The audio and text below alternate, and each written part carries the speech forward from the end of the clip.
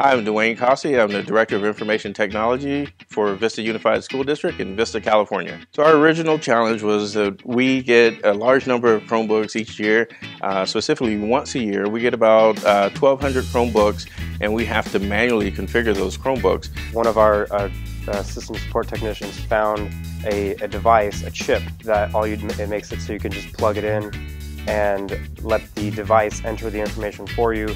It allows us to go through Chromebooks a lot faster. The original design was this, where it wasted a lot of space, but it did make a secure spot for the chip to sit in, and we could plug in. Rancho Minerva does 3D printing, and they do design and 3D printing, so I asked them to come up with a couple of prototypes so that we could expand on our efficiency. The district ordered a bunch of these SD cards that don't have any covers, and he found a cover on the Thingiverse, but then it was too big and it didn't quite fit their purposes, and so he asked if my class could figure out a way to make it better.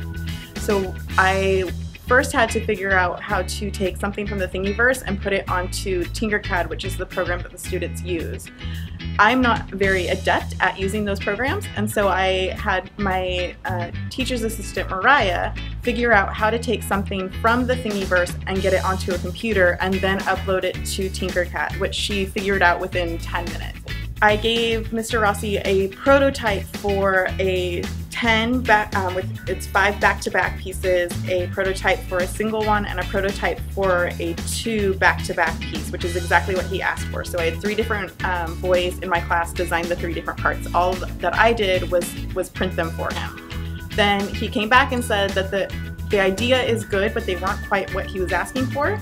So he wanted, instead of the 2 that were back-to-back, he needed 2 that were side-by-side with them facing outward. My teacher, Ms. Santangelo, had given me the task to improve Brian's back-to-back prototype because we had gotten feedback from our customer and he had wanted it to be side-by-side so it can be more efficient. She copied it into her Tinkercad and then was able to manipulate it and have it exactly how he wanted it. She then went through the process of printing and making the prototypes for us, and once she printed and had everything ready, I gave it to Mr. Rossi and they said it worked perfectly. The design that really won out was this one, where it's just 2 in tandem with each other in line, making it a lot easier for us to do 2 Chromebooks at a time. So our final order of these devices was 40 of them. We originally started with 10 as prototypes, but we upped it to 40, and now that we have them with their cases, we're very, very satisfied with how it all turned out. Getting Chromebooks enrolling is so much easier. It used to be such a hassle, such a pain, and now it's just plug and play. And with these devices, the way they're configured makes it so much easier for us to make them just fly through the assembly line a lot faster. I was very excited to see that the prototype I had improved was the final product that the customer had received and was satisfied with.